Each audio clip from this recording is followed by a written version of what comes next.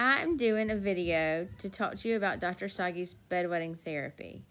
My 9-year-old was still in pull-ups, and we weren't having any luck trying, no drinks, 2 hours before bed, just numerous things.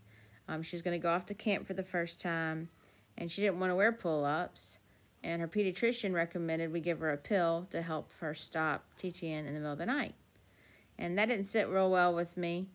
And so after researching a little bit online, I found this, and I decided to try it right when COVID started. So we were home.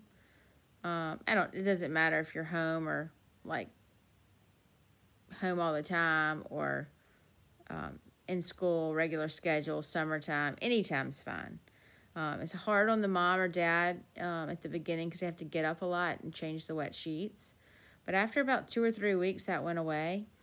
And after 5 months, I would say a good, safe 5 months, she was not having any accidents, and she was completely trained. So this is a great program. I recommend it to anyone and everyone because it really, really, really helped us.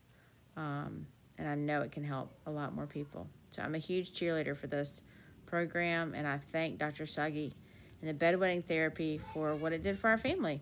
So thank you.